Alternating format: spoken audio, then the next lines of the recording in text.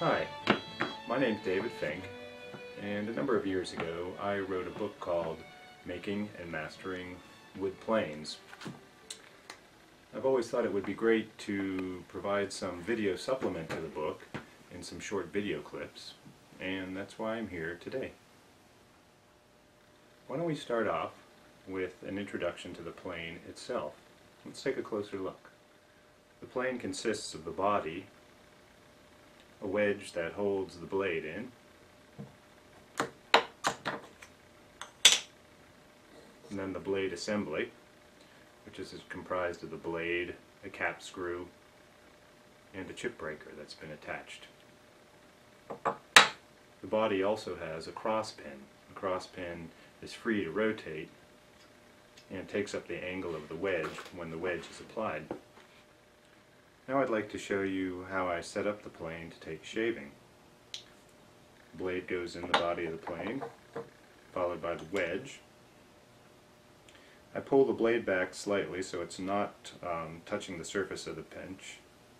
Then I set the wedge with a little bit of finger pressure like so.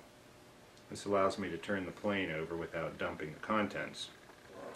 Then I make use of this light hammer, head's only about 2.5 ounces, to adjust the blade and also tighten the wedge eventually. First I'll tap the blade up so it comes just about flush with the bottom of the plane.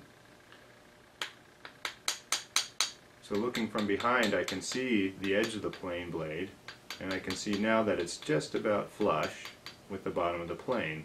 So I'll tap the wedge tight. What I look for in tightening the wedge is a barely perceptible raise in the pitch and also a feeling of bounciness. When the hammer starts to bounce off the wedge, I know everything's nice and solid, but I don't want to over tighten the wedge. That just distorts the plane and also makes it hard to adjust. Now for the very final adjustments, I'll tap the blade forward once again, and this time after each adjustment I'll feel at the corners to feel if the blade is protruding out the bottom.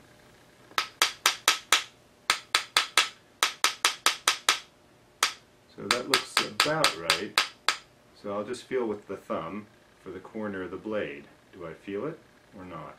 I feel it ever so slightly on the left side but not on the right, so I'll bring the right corner forward by tapping on the right corner of the blade. And that will bring both forward, but the right side a little more. And that feels about right now. So it's time to try to take shaving. Now certainly one of the real joys of using planes is polish planing or smooth planing a surface and getting a hand planed finish that requires no further work, as in sanding.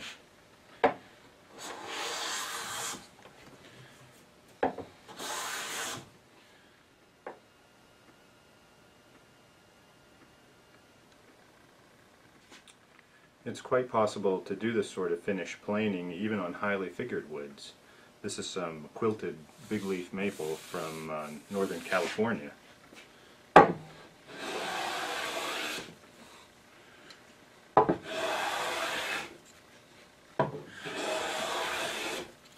After planing off the surface, I take a nice clump of very fine shavings and use that to burnish the surface to a very even, lovely patina.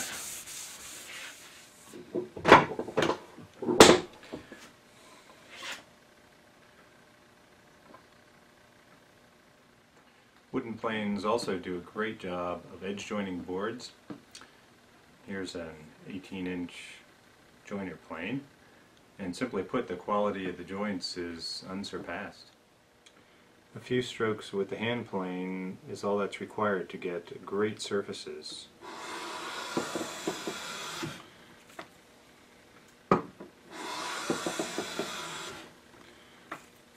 This edge is absolutely smooth and slick.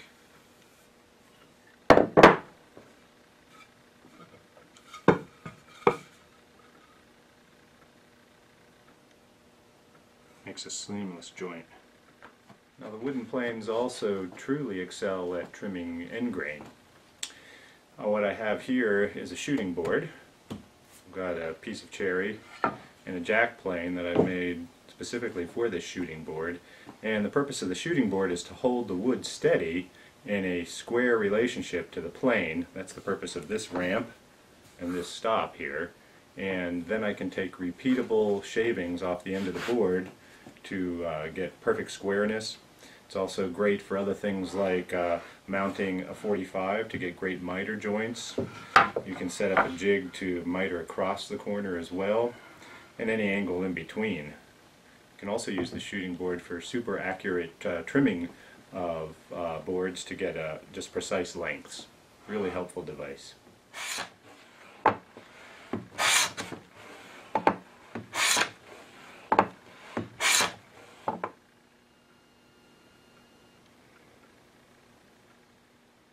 My book has tips on how to go about making a shooting board, and if you're interested in a slightly improved, newer version I've come up with not so long ago, you can search my name and shooting board for a video that's available on Fine Woodworking's website.